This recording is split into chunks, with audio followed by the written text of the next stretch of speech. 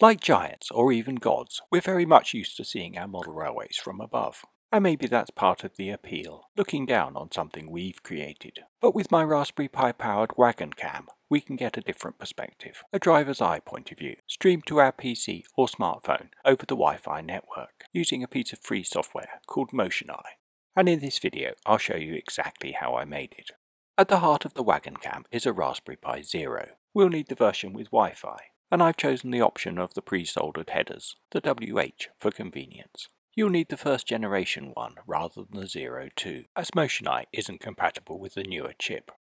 Then we need a camera, and I've got one from the range specially designed for the Zero, picking the one without the infrared coating, for that surveillance camera vibe. Next we need a way of powering it while it's on the move, and for this I've got a small lithium polymer battery and an Adafruit PowerBoost to manage the connection to the Zero and recharge the battery between runs. We'll see how to wire that up later on, but first let's install the camera, releasing the cable clamp with thumbnail or small screwdriver, and inserting the ribbon cable with the connectors facing the board, ensuring it's in as far as it will go, before sliding back the cable clamp, checking it's perfectly straight and completely secure. Last of all, we need a micro SD card, and it's onto this that we're going to install our MotionEye operating system, which will run our Raspberry Pi Zero instead of the usual PiOS. For this we'll need another computer, and in my case I'll be using a Mac. The quickest way to find it is by searching the internet, or better still clicking on the link in the description, taking us to the GitHub repository where all the files live. Fortunately for us, we don't need to pick through what does what, as in the README there's a link to the installation wiki, and it's here in supported devices that we can find the version of the operating system for our Raspberry Pi Zero, and download the latest iteration, although it has to be said that's from a little while back. Once downloaded, we need to get it installed, and for this I'm going to use the Raspberry Pi Imager, which even though it's primarily designed for Raspberry Pi's own operating system, it's ideal for what we want to do here, making the job super easy. Simply selecting the Pi Zero from the device's drop-down, and instead of choosing a PiOS, dragging our downloaded file onto the operating system field. Finally choosing our SD card as the destination storage device. Now we're offered a bunch of options. No, we don't want to customize the settings, and yes, we are happy to erase the card. I'm pretty sure Windows users get asked the same questions, but some of the others might be unique to the Mac, or at least look very different. And it's because most of the other videos I found on YouTube use Windows, I thought it would be useful to run through the process for fellow Mac users. This bit of the installation is quite similar, and only takes a couple of minutes. When complete, we're told we can safely eject the card, which has automatically unmounted itself, so no longer appears in the Finder. But taking it out and plugging it back in again soon resolves that, selecting the card from the list, revealing the files we've just installed. Now we come to stage 2, which for Windows is well documented, but not so much for Mac users, so let me share a method I've found actually works. We need to start by tweaking some Finder settings, ticking the box in the advanced menu to show all file name extensions. Then, in order to follow our version of the instructions in the wiki, we need something to create a text file, and the nearest thing available to us is TextEdit. When we launch that, we can see the files in our SD card, but before we create a new text document, we need to alter some settings there too, switching to plain text rather than rich text, giving us a TXT instead of an RTF when we open a new document. Then back to the wiki to find out what we need to put in it, clicking on Wi-Fi pre-configuration in the right-hand menu. As you've seen, we've not followed the Windows instructions that closely, but here's a bit we do need, and clicking on the icon will copy that text, which can be pasted into our document, when we get a .txt extension to our file name. Now, as per the instructions, we need to tweak that file, firstly changing the country, in our case to GB. Other codes are in the wiki. Then we need the name of our Wi-Fi network, typing it between the inverted commas, which as I found to my cost are very important to keep. Then the same with the password, which like my network name is made up for the demonstration. Then we can hit Command S to save the document onto our SD card, complete with its visible .txt extension, and then close it. Now we need to rename the file, copying its new name from the wiki. This isn't just a change of name, it's also a change of function, so it's vitally important we replace everything, including the .txt, changing it to .conf, which is why it was so important to be able to see the text extensions on the file names. Installation complete, we can safely eject the SD card from the Mac and plug it in the Raspberry Pi. Now we need to grab some settings so we can see what the camera's seeing, and by far the easiest way of doing this is to plug in a screen, using the mini HDMI. And when we power up, it will display the startup routine. This will let us know if we've done anything wrong with the installation, usually an issue with the configuration file, like leaving off the inverted commas. But this is the information we're here for. The IP address our network has assigned to the Raspberry Pi Zero. We need to make a note of that because we'll be using that later to access the camera feed on the MotionEye interface. We'll see later on all the things we can do with that, including how to get everything the right way up. But for now, with software installed and camera tested, let's get on with the hardware, starting with the power supply. We've already seen how we can power our Pi Zero with a USB cable, but that's no good to us on the move. We could try and power it through the tracks, but a simpler alternative is a rechargeable battery. And to connect that to the Zero, I'm using this Adafruit PowerBoost, which will also manage the voltages and recharge our battery via the micro USB. My lithium polymer battery plugs in through the standard connector. The inputs are simple enough, but we've got a couple of options for the output, both requiring some soldering. One is to use the USB socket supplied with the charger, and a short standard cable to the usual input on the Raspberry Pi. For that, we just need to solder these pins on the back. But that's going to be really chunky, and with limited space in our wagon, I need a more slimline solution. As well as the standard USB input, we can also power our Raspberry Pi direct from the GPIO pins, and our PowerBoost has two terminals just for that. And instead of that cumbersome USB socket, it's to those I'm going to solder two short jumper cables, from which I've snipped off the plugs, leaving the sockets at the other end.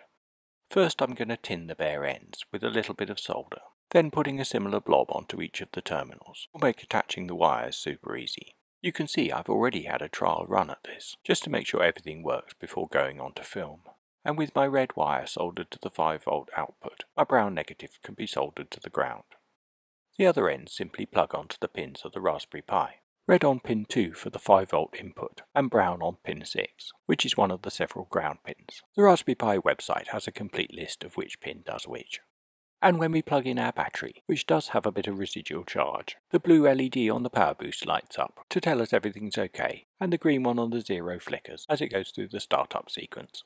So that's really cool, we've got power. But at the moment we don't have much control over it, having to physically unplug the Zero to shut it down, and take out the battery altogether to turn everything off. Fortunately, Adafruit have thought of that, providing an extra couple of terminals, allowing us to add a switch, and luckily I had a suitable one knocking around, which just needed adapting by snipping off the duplicate legs. The Adafruit website has really clear instructions on how to do this, very much recommending the use of just two pins, so I'm snipping off the one that would connect to VBAT, leaving just the one for EN and the ground. And having stuck it to the edge of the board with a bit of superglue, I can solder the two terminals, for both electrical connection and to hold it firmly in place. Of course, you might not want to directly mount your switch on the board itself, but by running wires to those two terminals, you could easily put it somewhere more convenient. Now, with the switch off, when we plug in the battery, nothing happens, and only when we switch it on do we start to draw current, illuminating our blue LED, which lights up even though we've got nothing attached.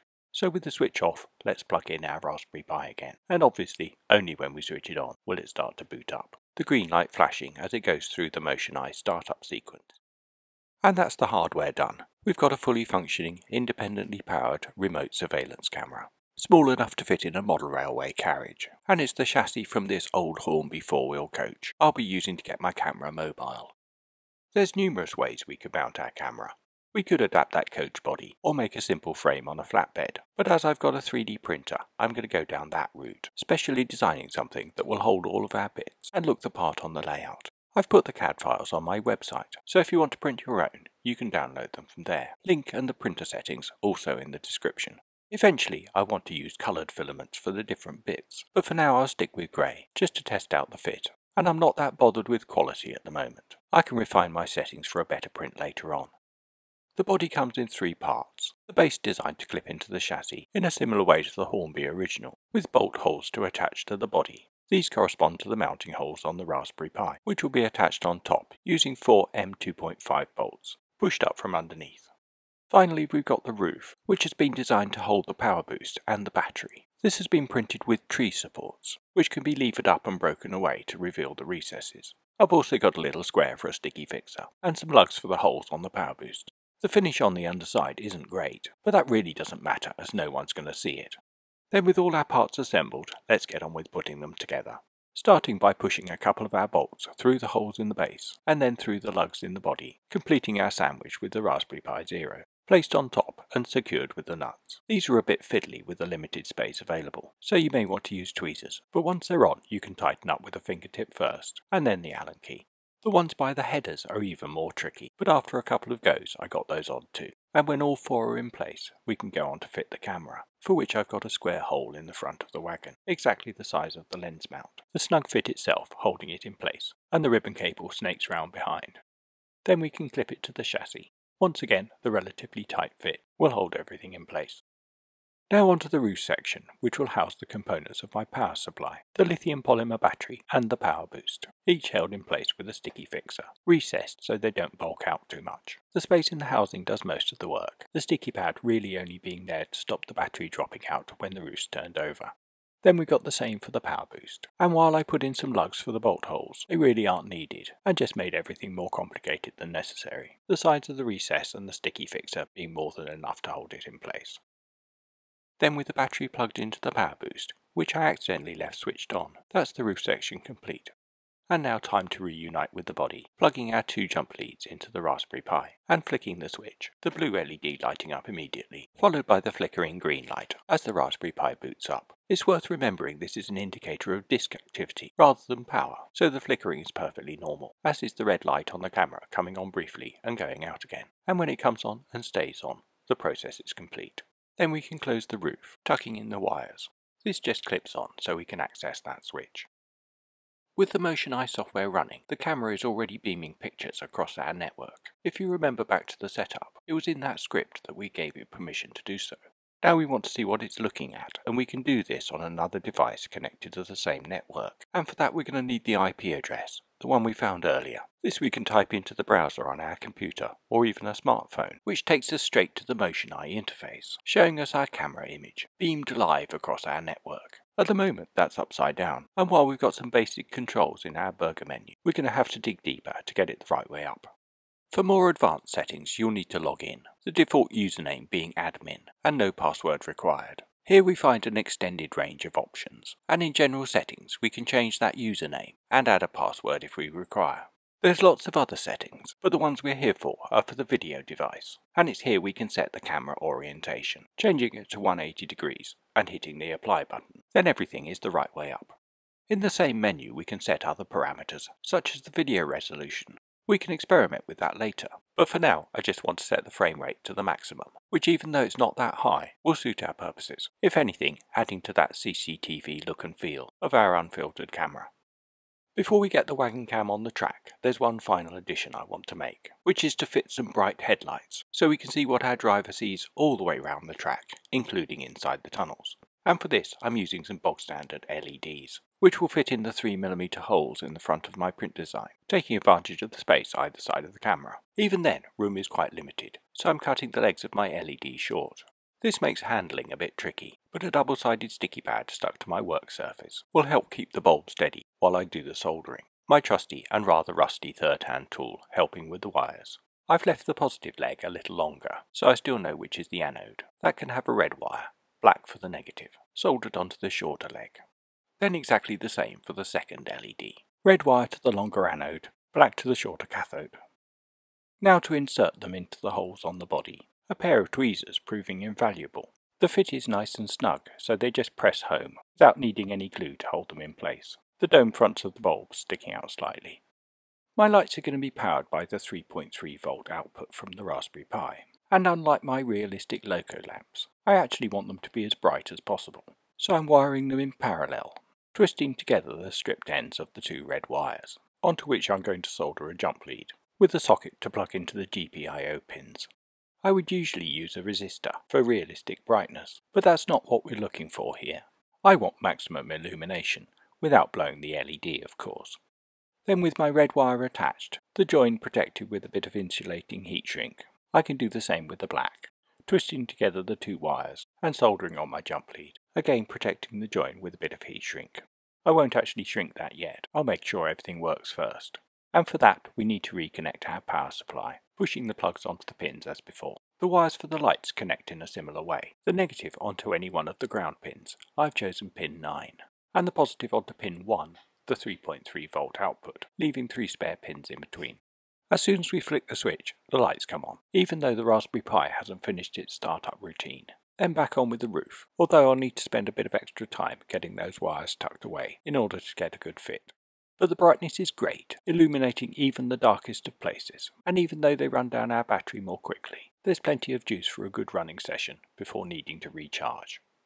For my latest version of WagonCam, I've tweaked the 3D print files, mainly to get a better fit for the roof, and it's the download link for these that you can find in the description. I've also reprinted in colour, to get that engineering kind of look on the outside, complementing the CCTV style of the streamed footage on my laptop or mobile. Finally getting to see what my driver's seeing, as well as having the giant's eye view.